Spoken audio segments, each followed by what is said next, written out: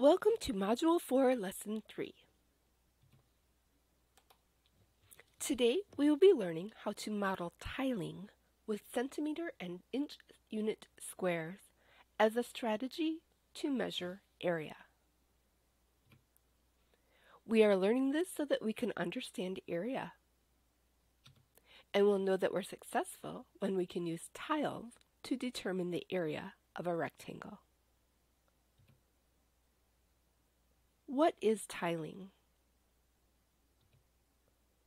To tile, or tiling, is to cover a region without gaps or overlaps.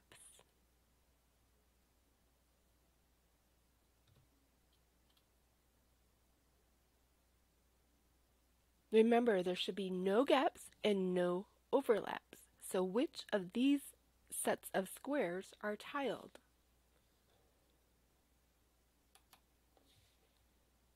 Let's look at set A. I notice it has gaps. And to be tiled, it must have no gaps and no overlaps. So set A is not tiled. Set B seems to be showing all of each square with no gaps or overlaps. So I'm thinking maybe it's set B. But first let's look at set C. Okay, so I'm noticing that all of the squares are not completely showing. It looks like they're overlapped, so it's not set C.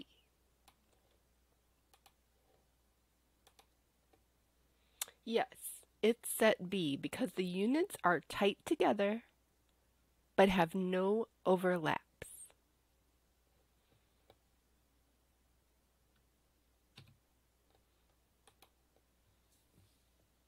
How many square units do you see in each set?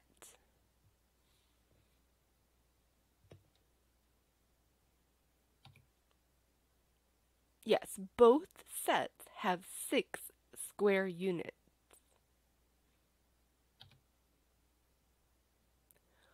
One square has an area of 1 square centimeter. So what is the area of each of these figures?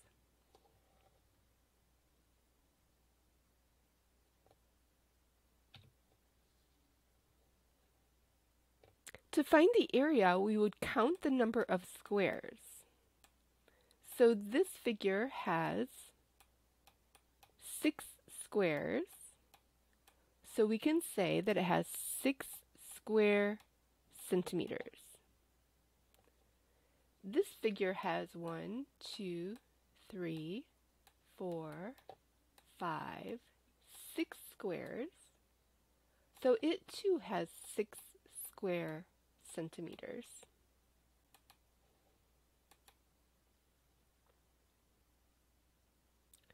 One square has an area of 1 square centimeters. What is the area of the figure now? Well, it looks like 1 square was taken out, so now there are 1, 2, 3, 4, 5 squares. So what is the area? Yes, the area would be 5 square centimeters.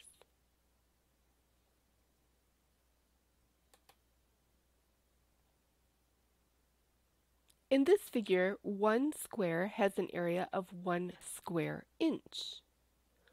What is the area of the figure?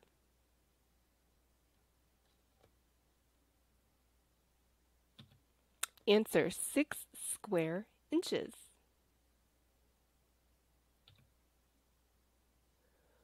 What is the area of the figure now?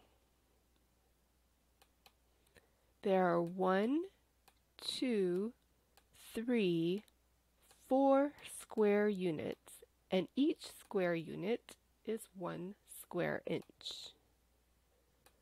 What is the area? 4 square inches.